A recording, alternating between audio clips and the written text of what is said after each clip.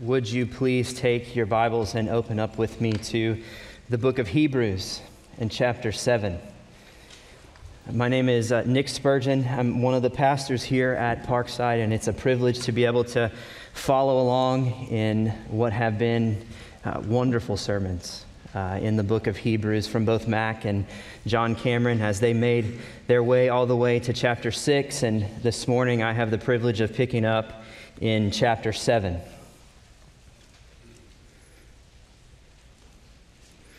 We'll look this morning at Hebrews 7 and the first 11 verses, just kind of dipping our toes, so to speak, into verse 11 because it ties some things together for us, but really we'll spend the most of our time in the first 10 verses, but I will read to us from 7:1 all the way to 11. So here's what the writer of the Hebrews says. For this Melchizedek, king of Salem, priest of the Most High God, met Abraham returning from the slaughter of the kings and blessed him. And to him Abraham apportioned a tenth of everything. He is first, by translation of his name, king of righteousness, and then he is also king of Salem, that is, king of peace. He is without father or mother or genealogy, having neither beginning of days nor end of life. But resembling the Son of God, he continues a priest forever. See how great this man was, to whom Abraham, the patriarch, gave a tenth of his spoils. And those descendants of Levi who received the priestly office have a commandment in the law to take tithes from the people, that is, from their brothers, though these are also descended from Abraham. But this man, who does not have his descent from them, received tithes from Abraham and blessed him who had the promises. It is beyond dispute that the inferior is blessed by the superior. In the one case, tithes are received by mortal men, but in the other case, by one of whom it is testified that he lives. One might even say that Levi himself, who receives tithes, paid tithes through Abraham, for he was still in the loins of his ancestor when Melchizedek met him. Now, if perfection had been attainable through the Levitical priesthood, for under it the people received the law, what further need would there have been for another priest to arise after the order of Melchizedek, rather than one named after the order of Aaron? Let's say a quick prayer and ask for God's help. Our Lord, we approach a character like this, and we ask for your grace to help us to see Christ, and to see Christ clearly as we have in the rest of Hebrews, as the one who is better and who is greater. And Lord, we pray that as we behold these things, that you might bring them home to our hearts, that in seeing and hearing and understanding by the power of your Spirit, that we might be changed. And we ask this in Jesus' name. Amen. Who is Melchizedek? And why does he even matter? That's really the question that sort of looms over us as we come to these first 11 verses here in Hebrews chapter 7. On the one hand, truthfully, we're not too unfamiliar with him, as we have seen him mentioned a couple times in the book of Hebrews. We saw him twice a few weeks ago in chapter 5, where in chapter 5, verse 6, we see him mentioned in this quotation from Psalm 110. We saw in chapter 5, verse 10, where the author says that Jesus is designated a high priest after the order of Melchizedek. And then last week, in the verses right above the ones that we're studying this morning, we saw that in connection with our hope as Christians, we find Jesus being a forerunner after the order, a high priest after the order of Melchizedek. So, what's the big deal? There's a lot that we could say. My wife and I have a 2.5-year-old, a very lively 2.5-year-old, let's just say that. And if you're going to be her Sunday school teacher after this, I just want to preemptively apologize. She's a very, very, very lively 2.5-year-old. And one of our nightly routines with her is that we have family worship, or at least we try to make it a nightly routine. And typically this is very simple. We get her out the bath and we try to make her really excited to go and do family worship. And most of the time that backfires on us because she's so excited that she doesn't go to bed. And so we get her out of the bathtub, we go to our bedroom, and we sit on the bed, and we simply read a Bible story, we pray, and we sing a song. Really simple. Now, if you've ever experienced trying to teach a 2-year-old the Bible, you know it's not easy, right? Most of the time, our little girl is either laying across her mom and I, she's either jumping on the bed while we're trying to tell her about Jesus, not because she's excited, just because she's our daughter. And most of the time, sometimes actually, she tries to read us the Bible story, which is really interesting because somehow Elsa is in the Bible story. I don't know. But what we try to do amongst all the chaos during family worship is simply, after reading her Bible story, draw out one important detail that we repeat over and over and over and over to her, and then we pray it with her, so that she hopefully takes that to bed and hopefully it sinks into her heart. And sometimes it does. Most of the time, well, it doesn't. We pray for more fruit for that. But sometimes it does. Now, we come to a passage like this in Hebrews 7, and truthfully, just honesty here, we can get overwhelmed by all the details that are involved in making sense of Melchizedek. I experienced that myself this week as you're reading all the literature on Melchizedek and you go, oh my goodness, what am I even going to say about this guy? But I want you to know that just like with my daughter, all these details are important, but there actually is one thing that emerges clearly that I want you to take home this morning. That as we look at this passage, Melchizedek serves as both a precursor and pointer to Jesus, who is both our priest and our king who lives forever. Melchizedek serves as a precursor and pointer to Jesus, who is our priest and king who lives forever. And as we work through the passage, what I want to do is just simply draw out applications and implications as to why Jesus holding both those offices are actually relevant for us today. Now, in order to do this, we start where the author starts in the first 3 verses. And what he does in really, actually, it's these first 2.5 verses, is bring us back to where Melchizedek is first mentioned in the scriptures, in Genesis 14. Now, in the story of Genesis, this is what is happening when Melchizedek shows up. We're told about these 4 kings who have gathered together under this one king named Kedorlaomer to go and wage war, so to speak, on the surrounding villages. Really, it's not war. It's more like they're going on these raids to pillage these villages. And as they go out and do these raids, they make their way south to the area in which Abraham lives, and eventually these kings attack the king of Sodom and the king of Gomorrah, and they prevail. And as part of the victory, the kings take possession of the people and the property that belonged to the kings of Sodom and Gomorrah. And included in the midst of those people is Abraham's brother, Lot. And so in response, Abraham kind of bands together a group of guys and goes after these kings in order to get his brother back. And the long and the short of it is that Abraham and his little group defeat these kings, take back their possessions, and take back Lot. Now, it's on Abraham's return from the defeat of these kings that we find the event described here in the first 2 verses of Hebrews 7. Right, Abraham, he returns. The king of Sodom comes out to meet him, and along with him comes this figure who almost seems random. But it's this figure named Melchizedek. Right, we see in verses 1 to 2 the relevant details that the author picks up on. For this Melchizedek, in chapter 7 of Hebrews, king of Salem, priest of the Most High God, met Abraham returning from the slaughter of the kings and blessed him. And to him Abraham apportioned 1/10 of everything. Now, you think about this, we have no mention of this character Melchizedek ever before this instance. In fact, if this was a movie, we might see this play on the screen and we kind of think, well, Melchizedek is really just a background actor, so to speak, somebody who's relatively insignificant to the whole of the story. Right? If you keep reading actually in the narrative of Genesis and just take out this meeting of Abraham and Melchizedek, in the narrative of Genesis, it almost seems as if you take Melchizedek out and it goes on without a hitch.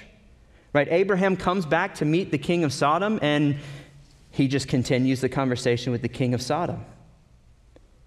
It almost seems like you remove him, no big deal. But as you see here in Hebrews, in the mind of the author of Hebrews, this character, who truthfully seems that as quick as he appears, he also disappears, he's not simply a background character. No, but he actually plays a key role in the Bible story. You notice in the verses that follow in Hebrews, the author unpacks for us why Melchizedek is important. He is first, by translation of his name, King of Righteousness. Right, in the midst of this pagan Canaanite culture, there was a king who ruled with righteousness. He's king of Salem, that is king of peace. By extension of his rule, he brought peace. But here's the kicker. Verse 3. Being without father or mother or genealogy, having neither beginning of life nor end of days, what does he do?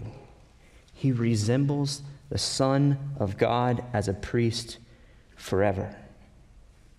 Right? The author of Hebrews sees that in this one man, Melchizedek, God has been painting this beautiful picture that with each swipe of his brush has been showing us the beauty of the Lord Jesus as being both our king and our priest who exercises both of these offices together. You think about this, never in the life of Israel was there ever anyone who they could say these things about. We saw in our study in 2 Samuel that when Saul tries to take on the role of a priest, what happens? Saul the king, he faces judgment, and what happens? His kingdom is stripped from him. And we look at the role of the priest. We see how one priest after another, after they die, they can't hold this office in perpetuity. But in Christ, what do we have? Both priest and king are wed together, and his kingdom will never be stripped away, and his intercession on our behalf will never cease. Now, the implications for this are vast. And truthfully, what we need is to actually just let them sit on us and take us into the well of the depths of the beauty of Christ. But I want to just give you a few things to consider just from these 3 verses. Reading this week on what it means for Christ to be both our priest and our king, I found this quote from an author helpful. He says, "Exalted in heaven, he is both king and priest for us, and therefore the one mediator for the whole of our salvation. Having offered the sacrifice of his blood shed on the cross for the atonement of our sins, and having won God's help by his intercessory prayers, he also possesses royal power to subdue our hearts, govern his flock, and defend his own people against every enemy." It matters that Christ holds both of these offices together. Right? You think about the picture that this paints for us through the book of Hebrews. Remember what we've said through our study. Hebrews has already spoken of Jesus as a righteous king in the opening chapters of chapter 1. That he is the messianic king, the one who, by virtue of his unique relationship with the Father, reigns at God's right hand. But we move into chapter 2 of Hebrews, what do we see? We also see that this king who rules righteously is bringing peace. How? By bringing all things into subjection to himself. Chapter 2 tells us that Jesus has defeated death and sin and Satan. And yet what else? We come to chapter 4 and chapter 5 of Hebrews.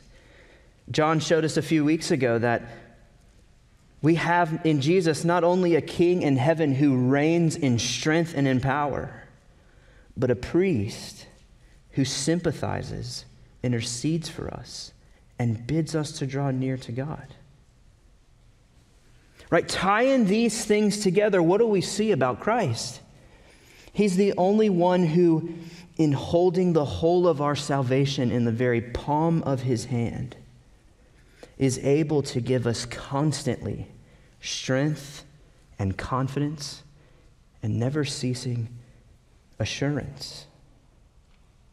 Right, brothers and sisters, I want you to see this and I want you to actually believe this. Right, I need this as much as you do. I'm preaching this to myself because Jesus is both our priest and our king. It affords us the right to say to ourselves all the time, best of times, worst of times, whatever the time it is, that I have one in heaven who sovereignly rules over every situation, working all things together for the good of my salvation. And also, I have one who sits at the right hand of the Father, who forever intercedes on my behalf, and who will sustain me through every situation. All of that is because Jesus is both our king and our priest. And he holds these offices without end. Right? No one will usurp him. No one will stop him. And therefore, you know what that means for us? We can commit our souls to him. So what we see here in these first three verses is Melchizedek, this obscure figure, actually paints for us this picture that serves to give us fresh appreciation for Christ and his work on our behalf as priest and king. But secondly, you notice the author's train of thought. He doesn't just stop there. Right, in 1-3, he's made the connection for us with king and priest, but now he actually moves forward and zooms in on the priesthood in particular, and he sets forward for us this connection between Melchizedek and the Levitical priest.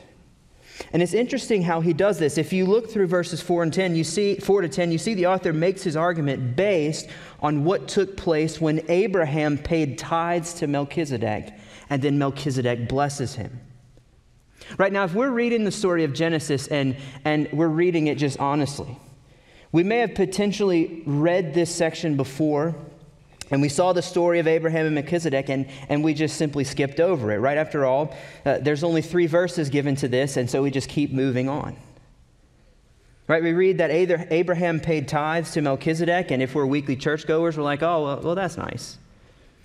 And then we see Melchizedek bless Abraham, and we say, oh, that's very nice of Melchizedek, right? And then we just keep on reading in the narrative. But you see what the author does here? It's actually interesting. He actually gives us instruction as a Bible reader. Right? We should read the text of Scripture very carefully and very slowly, because what the author of Hebrews sees in this account in Genesis 14 is actually an instance that it has further ramifications for our understanding of Jesus. Right? Notice how his train of thought plays out. First, you see verse 4. He turns our attention to see how great this man was to whom Abraham, the patriarch, gave 1/10 of his spoils. Now realize what's going on here. This is some 500 years before the institution of the Levitical priest. Right, and within the institution of the Levitical priest, there was actually a command given that the people of Israel were to give a tithe to the priest in order to sustain them in their work at the temple. But what do we see happening? This is some 500 years even before that command. And what is happening? Abraham is paying tithes to Melchizedek. He's paying homage to him. Verse 6, this man Melchizedek, who has no connection to Abraham on the basis of his lineage, receives the tithes from Abraham and blesses him, doing what? Showing that he is superior to Abraham. Now that's a big deal. Right? Again, it would be easy to read over the story in Genesis because of the importance of Abraham, and we miss what happens. Right? The father of the nation of Israel, the patriarch, the one who received the promises, is paying tithes to another. Right? Don't miss the significance of this. Abraham, despite how truly great he is, and he is in this instance, is doing two things. He's recognizing the greatness of Melchizedek and bearing witness to the validity of his priesthood. And by extension, what does that mean? Because the Levites, the priests in Israel, being part of the offspring of Abraham, because they are part of the offspring of Abraham, what does the author say? It's as if they paid tithes to Melchizedek themselves. And what is the author doing? Tying together these things, he's showing the superiority of Melchizedek. Now, I realize that this argument that is made here might seem somewhat convoluted to us, but it wouldn't have to the people to whom the author is speaking to. Right? Place yourself in the story, in the biblical story, and think about what the author has just done. He's taken the patriarch of Israel, Abraham, right? This guy who plays a huge role in the life of the people of God. And he takes the Levites, the mediators of the Mosaic covenant, who also play a hugely important role in the people of God. And what does he do? Weaving them together says, at the time of Abraham, 500 years before the Levitical priest, there was a man who from the very outset was reminding the readers that no matter how great that priesthood was, there was from the very beginning of the story a priestly line that stood above the rest. And what does that mean? Well, in doing this, the Melchizedek lays a foundation for Christ as pointing forward to the one who was going to be the greater priest, who, as we will see, will guarantee a greater hope. Now, as I was thinking about these things this week, I was reminded of a clip of an interview that I recently saw between Muhammad Ali, Sugar Ray Leonard, and Mike Tyson.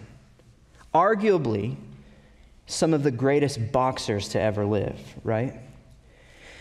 And throughout the interview, they're asked a couple of questions, and most of the time, they kind of respond in a sort of self-deprecating way, right? Which is funny with all these guys and all the pride that exists between these three guys. At one point, for example, the interviewer asked, who hit the hardest? Which one of you would you say hit the hardest? And, Ali points to Mike Tyson. And Mike says no. And Mike says, no, Ali would have hit the hardest. And Ali says, no. I was fast, but, he acts like he hits himself and he acts like he falls over. And he says, but Mike was strong. But the interesting part of the interview came towards the very end. Right, they're all having kind of this funny interview. They're sitting back very relaxed on a couch. And the interviewer asks really this final kind of like daring question, honestly. He says, out of all three of you, who is the best? Who's the greatest? And unexpectedly, Ali says, he points to Mike. And Mike says, no, time out, right? He gets really serious. He sits up in his seat, and despite how silly they've been throughout the interview, he gets very serious at this point, and he looks and he points to Mike and he says, I know I'm great. I know Sugar Ray is great.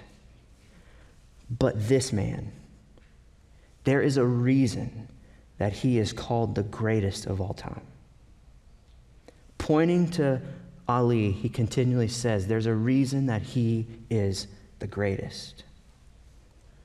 Throughout the history of Israel, Abraham, great. The Levitical priest, great. Play crucial roles in redemptive history. Melchizedek, even greater. But what have they been doing? Pointing forward. This man, Jesus, we're great, But there's truly a reason that he is the greatest.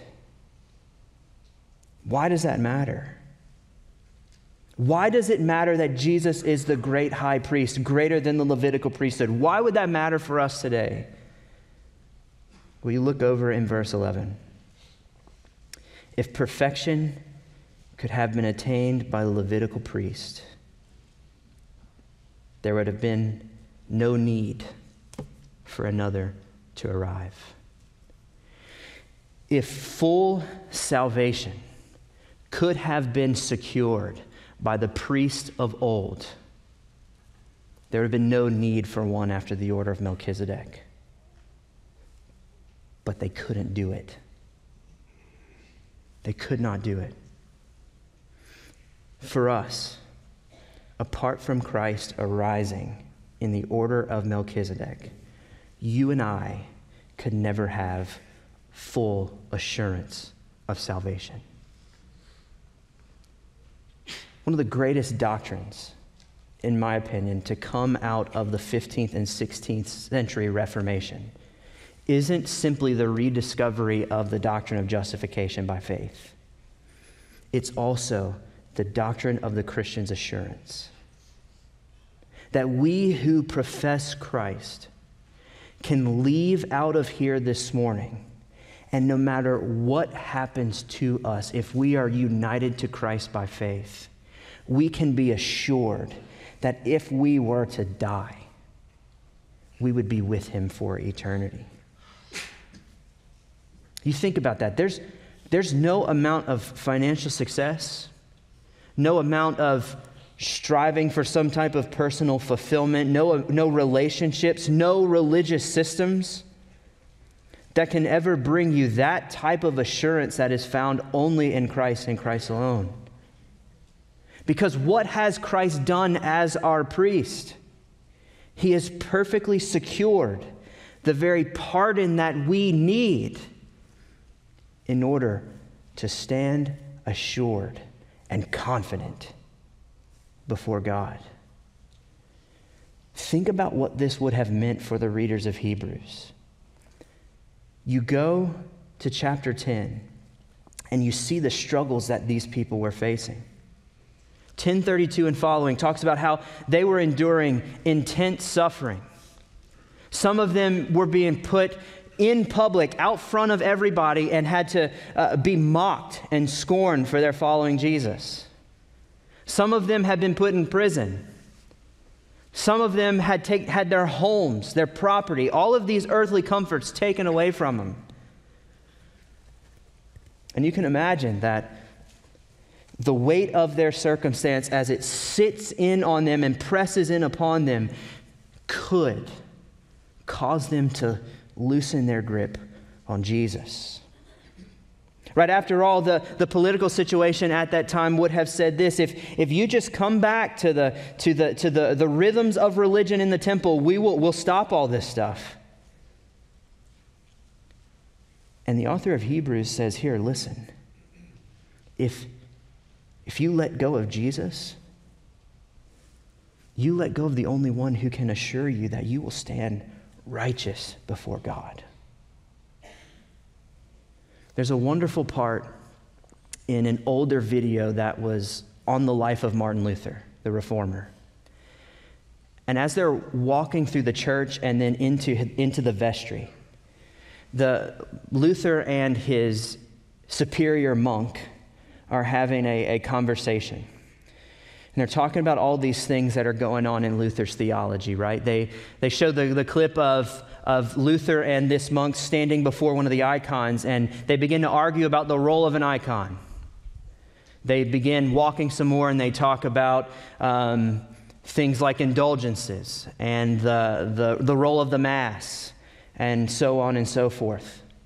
And there's this great scene where after Luther has just described, as some of us are probably aware, his awakening, where he's studying the book of Romans and he reads that sentence that the just shall live by faith, and he says it's like heaven opened up to me itself. And as he's describing that, the other monk looks to him and says, Dr. Martin, if you strip all of these things away, they're these people's visible supports, he calls them. Talking about the icons and the mass and all these different things. If you strip that away from them, what will you put in their place? And Luther, I love this. Luther responds with one word: Christ. Strip everything away. What will you put in their place? Christ. Why? Because man only needs Christ, says Luther. But at the end of the day, we will not find our assurance based in anything else. Right? We have to look upward and see him there who put an end to all our sins. Our security, our assurance as Christians is found only in the one Jesus Christ. Right? For every doubt of your assurance that you have, Christ in both his office as priest and king can answer every doubt. If you feel overwhelmed and burdened by your sins, trust that Christ has made full atonement for them. If we feel tired, overwhelmed by the situations that life throws at us, we turn to Christ as the one who says, "Come to me. I'm in heaven interceding for you, and I will give you grace." If we're tired of fighting for some semblance of assurance, we turn to Christ as the one who guarantees our eternal salvation, and we stake the whole of our life upon him. Because he is the righteous king, the eternal priest, who can, by virtue of his very character and office, he is able to grant you this eternal assurance of hope. Friends, Melchizedek here, as we approach a passage like this, Melchizedek really sets the tone for everything that is going to go from here on out. By being a precursor and pointer to the offices of Christ, the author is going to take us in the weeks to come through a series of arguments that are not just meant to build our heads, but are meant to drive us deeper and deeper into finding Christ as truly the only comfort, both in life and in death.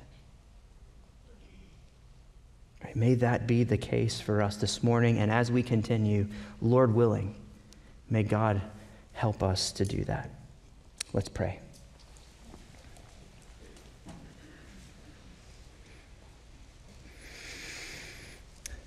Father, you are so good to remind us this morning of the Lord Christ as both our King and our priest. Lord, we think about the implications of our lives, and we pray that we might walk out of here this morning with a fresh sense of how truly great Jesus is. That we would cast all our anxieties upon him, knowing that he is the one who cares for us and can care for us. And we pray, Lord, that we would continue to grow in our assurance as we sink deeper and deeper into who Christ is. We ask these things in Jesus' name. Amen.